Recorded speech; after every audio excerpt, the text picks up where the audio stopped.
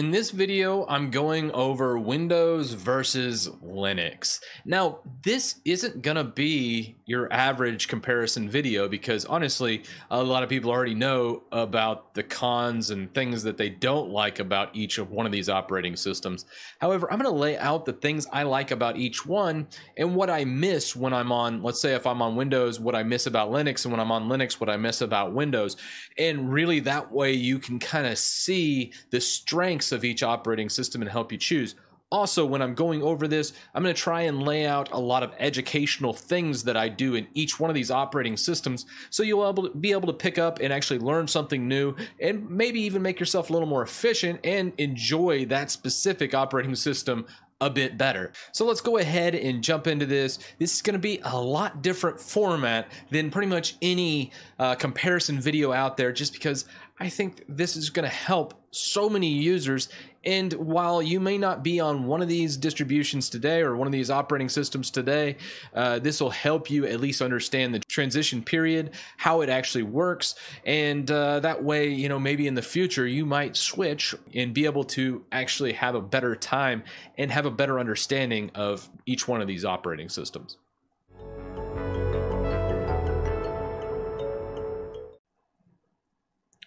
This video is brought to you by Data Packet. They offer dedicated servers with unshared 10 gigabit connections around the world. They also don't have any contracts. You pay for what your business needs and no more. Link is in the description. So let's start out with Windows. There's no surprise here. I've made a lot of Windows videos bashing like their privacy, how they've changed a lot of interfaces, updates going bad, and that's not really what I'm going to cover here. I'm going to actually jump on the desktop here of Windows and kind of show you how I get around. But the reason why people use Windows is not really so much a choice, or it's actually kind of a lack of choices is why most people use it. And that really deals with, it's what so many people already know. It's familiar. It's one of those things that I grew up with Windows. I always use Windows for the past 10, 20 years. And when I have a problem, I know how to fix it almost immediately. And when you go to another operating system, it just is so foreign. There's things you have to actually teach yourself and really learn to utilize that operating system correctly. And that's a really hard thing to do. And I think too many people discount, hey, you're a Windows user, you need to just switch to Linux. And that is not how it works, because Linux, there is a learning curve with that. So I understand that's why people stick with Windows, but let's jump on the desktop and kind of show you how I use Windows and the things I like about it and the familiarity that I'm so used to when it comes to Windows, when it comes to fixing problems and those types of things. So many people look at the actual desktop, and I do like the actual layout of Windows. And one thing I kind of mimic a lot when I come to Linux, with the start menu, how intuitive all that is. When you don't have all the junk cluttering it up, it's actually not too bad. I like to kind of show a couple shortcuts, like the right clicking of the Windows key on Windows 10 gives you a nice little shortcut to many system functions that I use. So as far as a lot of the shortcuts in here, which I really like, that I use often is our device manager. So you can actually troubleshoot any devices plugged in, which is really nice. Right click, apps and features, you can go ahead and uninstall certain programs in here, so you can go ahead and pull this in. Now, sometimes this doesn't work all that great, and I like to use the old version.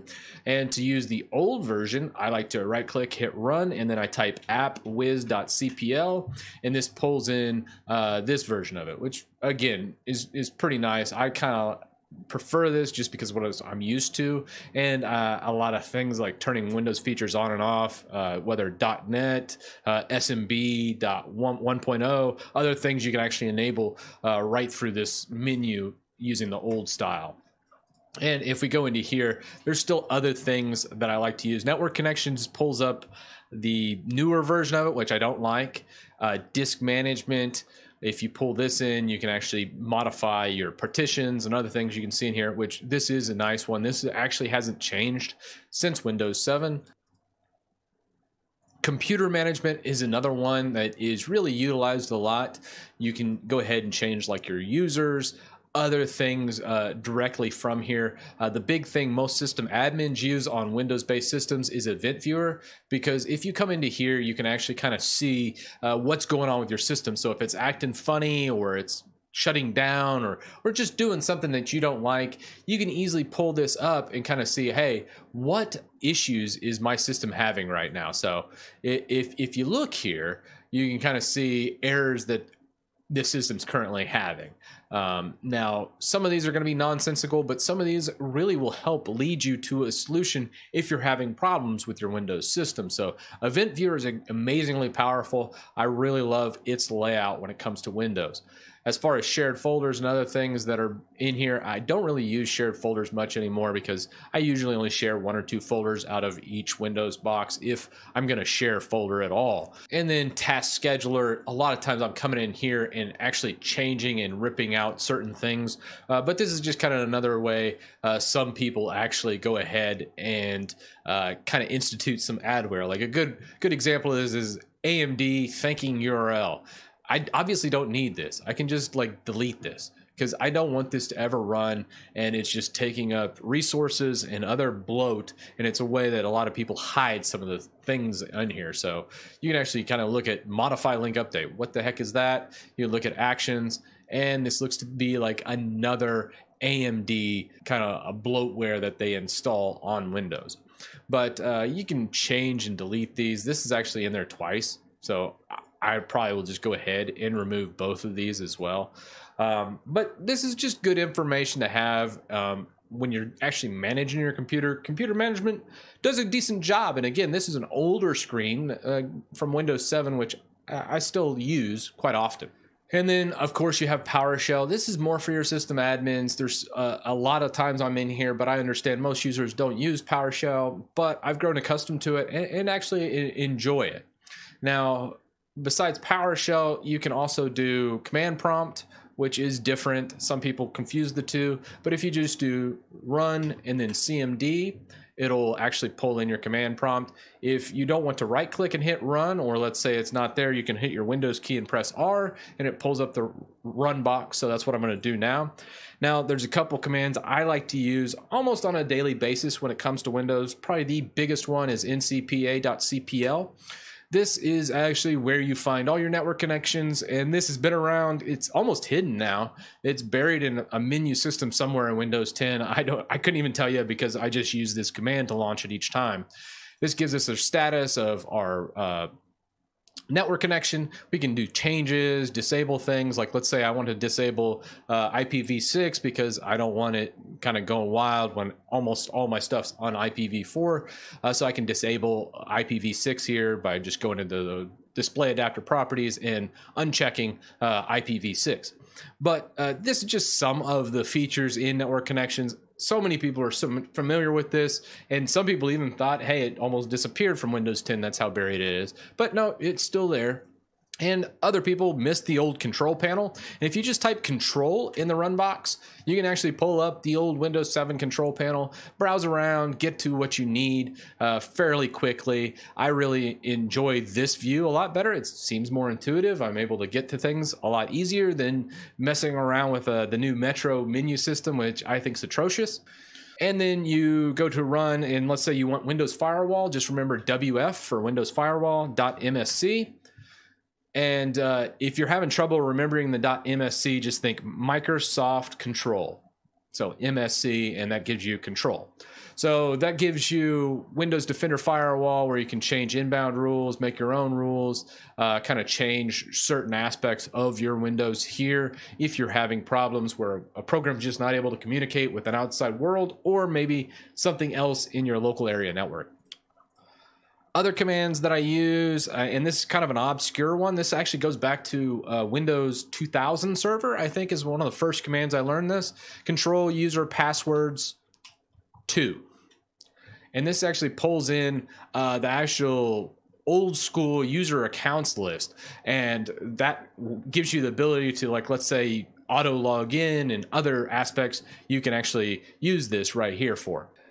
Now, as far as everything else in here, it's kind of funny. I wanted to lay out the gamut when it comes to how old Windows is. Really, all they've done is just continue to slap these new sleek skins on top of a really old system. It's just what we're familiar with. So I hope you found these commands useful. So that's kind of what my thoughts are on Windows. There's not too much other reasons why people use Windows. I don't think anybody consciously that understands all the operating system choices would go ahead and say, oh, well, Windows is a thing. Mainly because a lot of the actual internal workings, its kernel, all these things are from the 90s. There's really fundamentally not much improvements on Windows. I made a video saying Windows 10 just keeps getting worse, and that dealt with like a lot of its updates that have actually gone bad and awry, and how the actual operating system feels worse than it did 3 years ago, where obviously on Linux side of things, it has substantially gotten better over the years. Like 5 years ago, if you tried Linux, it's a considerably worse experience than it is today, where a lot of people, when it comes to Windows, you go back 10 years to Windows 7 and people are like, I love this. This is so much better than how Windows is today, which is hilarious because in the past 10 years, there really hasn't been any earth-shattering improvements when it comes to Windows, which is a bit sad, but that's just the world we're living in. And where Linux, you go back 10 years ago and it's dang near unusable for the average user. So that's why I kind of wanted to make this video, is just kind of showcase the two differences. So with that, let's transition into Linux. Okay, so now we have the Linux desktop. Now, obviously, I've done a lot of tweaking to get it to look like this, and that's what kind of my channel's about, as far as making Linux look sexy and awesome and even better than Windows. Because most people coming from Windows look at Linux and it feels kind of archaic. It doesn't feel new and awesome out of the gate. And it really, that's why I say it's a learning curve when it comes to Linux. But this is kind of what I'm rocking right now on my studio PC here, and I really enjoy the look, the feel, the fact that my CPU is 1% idle and not 20% like Windows 10, and then also my RAM usage isn't like 2 or 3 gigs with the stock window installed. Now I'm running like Barrier and other things in the background. Some hardcore Linux minimalists go ahead and bring this down to like 120 megs worth of RAM usage. So Linux is great, especially for older PCs, because you're able to run anything pretty much on it. Now, with all that said, I really love this look and feel after changing it. Like when I was talking about Windows, I have hotkeys for everything, so I can just pull everything up with a hotkey. And let's say I don't like this file explorer and I want to install something that just looks different, more sleek and not so technical, like the Dolphin file explorer. I can easily change it. And that's the beauty of Linux. So I'm going to just hit my hotkey to pull up my terminal, and we're just going to install Nautilus. It's another file explorer. So with that, it'll go ahead, go out to the internet, download all of Nautilus for me and install it. Another aspect of Linux that's different is the installation. Instead of going up and pulling up a website, downloading an executable file that may contain viruses, everything's built into Linux, or almost probably 90+% of the software out there, where you just install the software. Also, on that same front, everything's free, everything's open for the most part. There's still some outliers to that, but everything's just kind of built in. It just makes it nice. So let's say I want to use the Nautilus file explorer, which I think is actually just labeled files. We just changed our file explorer to this. Now, obviously, it's still defaulting to the other one, but again, I can just hit Alt and space to pull up my global search and just put default. Oh, there it is, default applications, and pull it up, go to file manager and say, you know what? I want to go ahead and change it to files, which is Nautilus, the new one, hit apply, okay. And then now when I actually pull up files by default, it'll go ahead and pull up my Nautilus. So pretty powerful stuff. One cool thing I like there. Now, some people don't see this out of the gate. And another thing that Windows users often conflate is Linux is the same like Windows, where it just always feels the same. Linux is this giant system to where you pick and choose what you want. You choose your file browser. You choose what desktop environment, how it looks. Like I made this look more Windows look and feel. Again, if you're interested in that, I made an entire video series, Windows to Linux, where you change Pop! OS to KDE, which that's what this desktop environment is. And if you're not sure what that is, again, just check that video series out. It kind of explains all that. But you feel kind of so in control. You can control everything with your system. You see what exactly is on it. Like, let's say I don't want this Gwyn view. I can just purge that file just by going -R Gwyn view, typing my password, and then it says, hey, do you want to remove these packages? Yes. All right, we're done. And then you go back in here and guess what?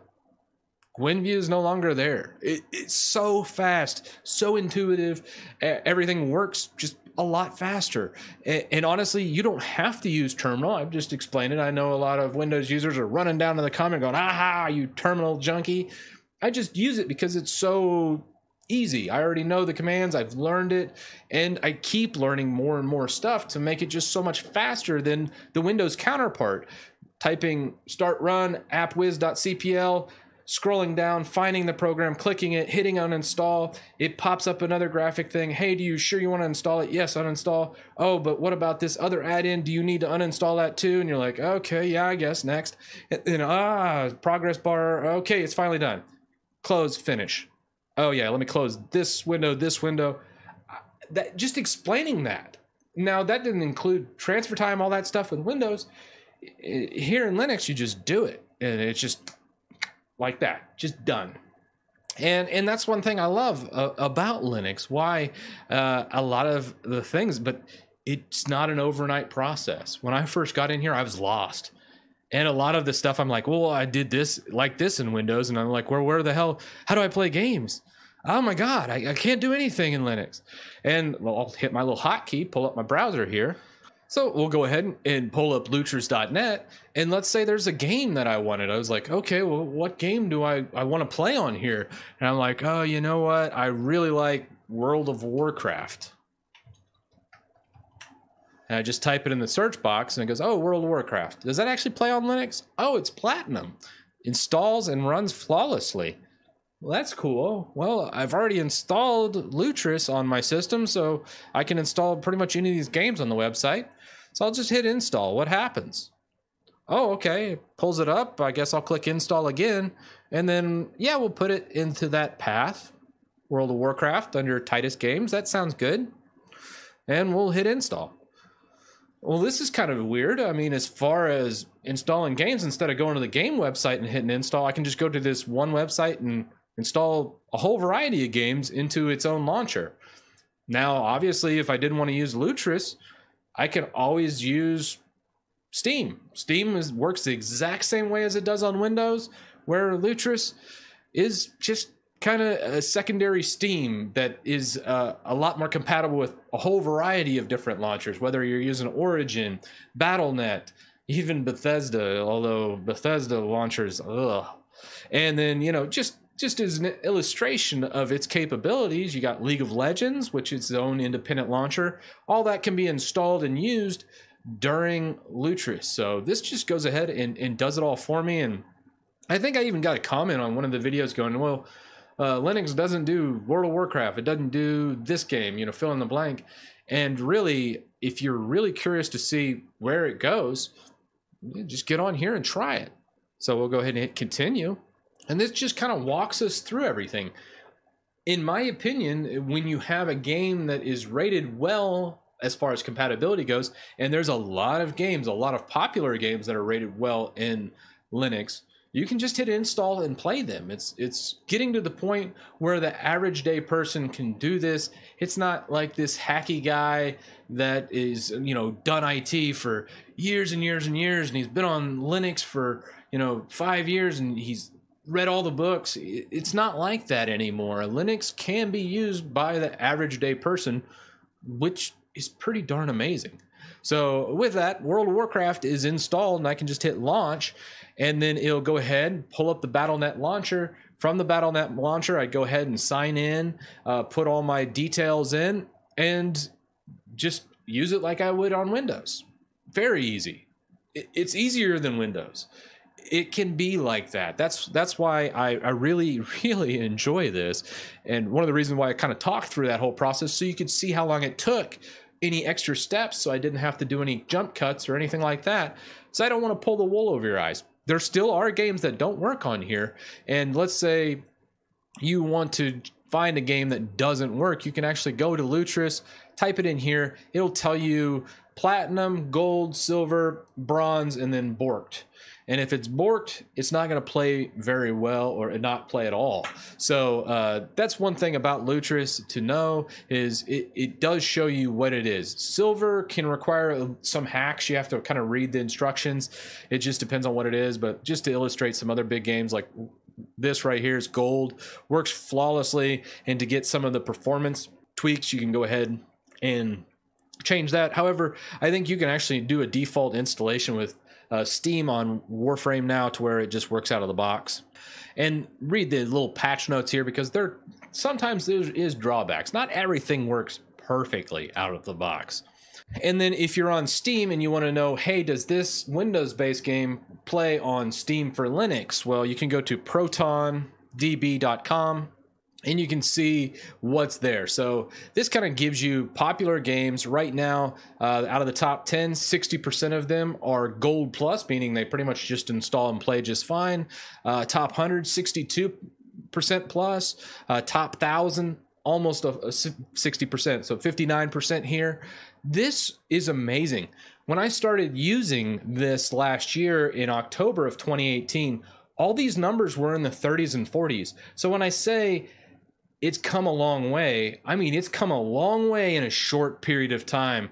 And all these other red ones you're seeing, like PlayerUnknown Battlegrounds, Fortnite, a lot of the ones with easy anti-cheat, they're working on getting it right now. I just saw a tweet today. It's in beta. It will come out. When that happens, you're going to see about a 10% plus jump all across the board over here.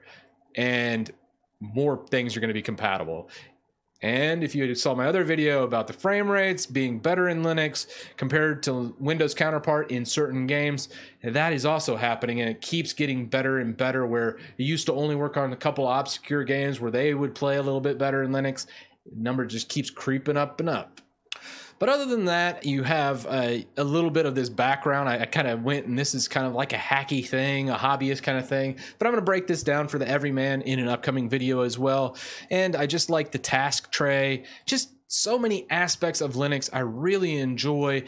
But again, it works fundamentally different. How to install programs, how to install games. All these things aren't the same as it is in Linux or in Windows, and that's why it requires a substantial time investment to learn these things. But I kind of want to just show just the basics for those that want to compare the two. Hopefully on the Windows side, you picked up a couple tips and tricks, and then on the Linux side here, maybe you picked up a little bit of something just out of that little thing I just did right there. Now, a lot of differences in Linux, and some of the things that people get turned off by is all the options. You have options for everything. And when I mean everything, I mean everything. As far as what's the distribution go, you know, do I recommend an Arch-based or a Debian-based and all these other aspects? Well, that's just personal preference. And that's why for Windows users starting off, I have that entire guide to kind of help lean you into a more Windows-friendly environment. And then just remember, this is the one thing I have to say about Linux, is everything can be changed. If there's something you don't like and you're like, you know what, I really like this about Windows, but I hate it about Linux, look into what that something is and then change it to what you need and what you want. Now, when it comes to Linux here, this is a bit of a learning curve. There's so many things as a Windows user coming into Linux. I was just like, well, Windows has this, or Windows does this differently, and you can't think that way. You have to kind of break yourself of it. You're totally going to think that way when you first jump on the actual operating system. You're like, okay, how do I install programs? How do I do this? All of it works fundamentally different. The operating system itself works fundamentally different. Probably a good way to highlight this is how it handles device drivers. And that's kind of funny because I said device drivers. Windows has device drivers. Linux really doesn't. How Linux actually operates, or all those drivers are built into its brain, its kernel, and you just power on a Linux box and it should recognize everything in your system and everything should just work out of the gate. Where when you power on your Windows box, it's gotten better as far as installing drivers for you, but it's using this really archaic kernel that basically tacks on all this new equipment to that kernel and makes your system function after downloading the drivers, or how it came with the installation CD. It installs it on the system afterwards. So it's a very a little more modular, and a lot more things go wrong when it comes to that, when it comes to Windows. However, with Linux, it's all just kind of there as a whole. So fundamentally different, and there's so many aspects. I could honestly make a video series over how different Linux is from Windows. So just keep that in mind.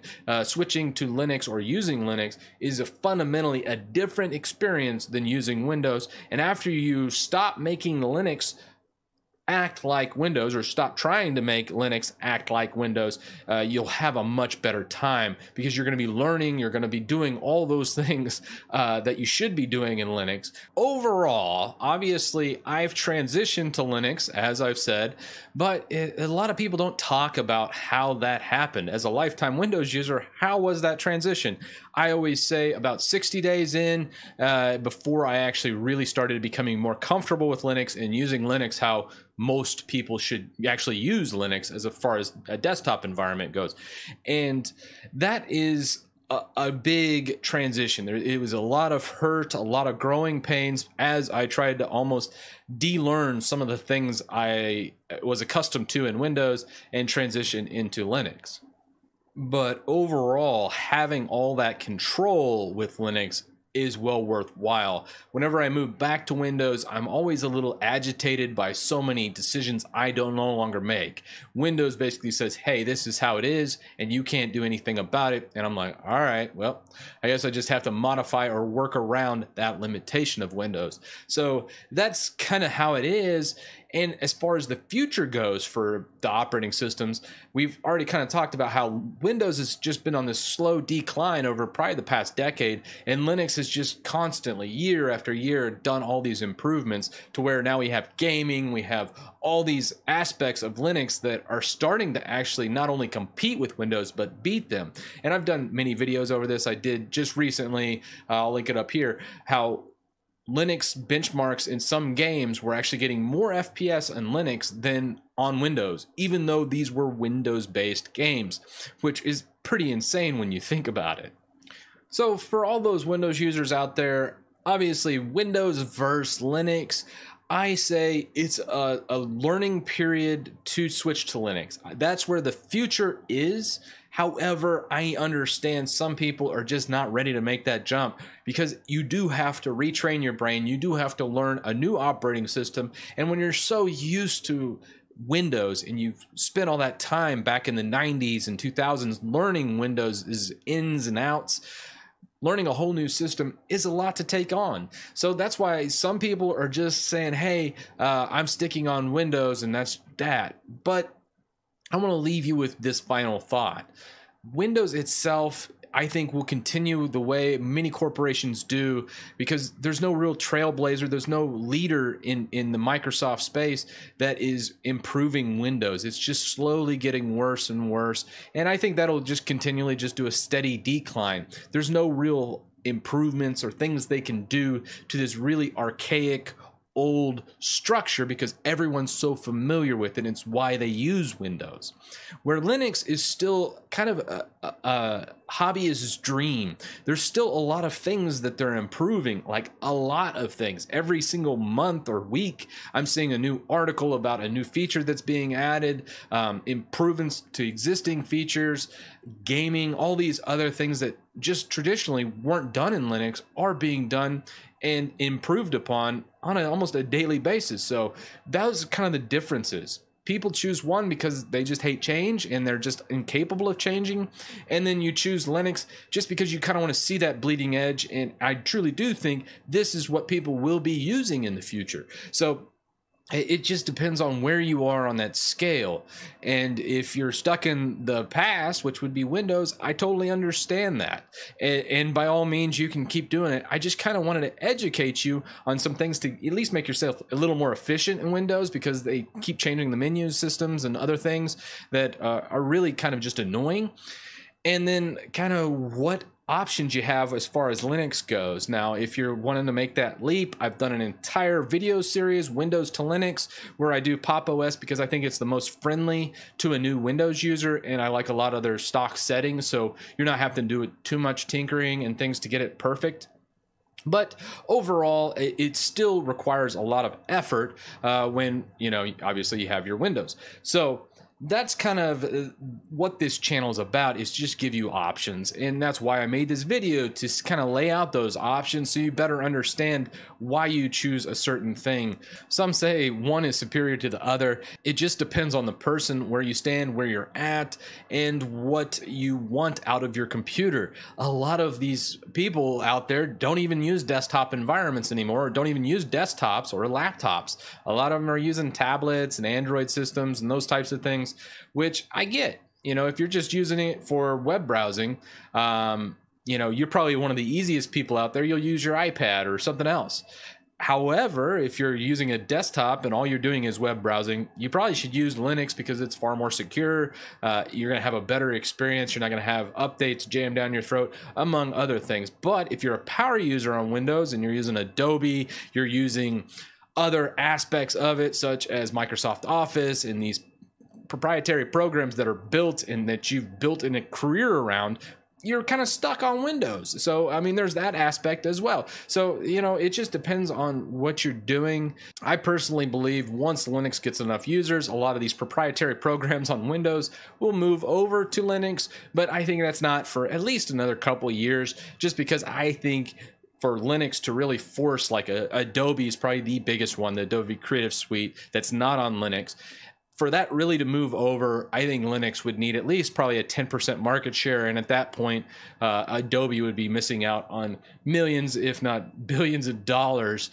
And I think they'd actually be forced to switch at that time. However, right now, they can pretty much ignore Linux, because I think it's hovering around a 3 to 4% market share, which is pretty darn good. It's almost doubled in the past year, which is a very impressive.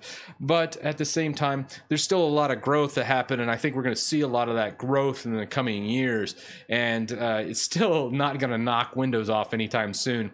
If anybody's looking to go, hey, when is Windows actually going to be less than 50% of the market share, we're looking at least a decade out, because people hate change, and that's just kind of how it is. And if anything from this video, I think you can definitely take away that a lot of people are familiar with Windows, and they've spent 20 years understanding it as an operating system, and they have all their programs, everything's in that operating system.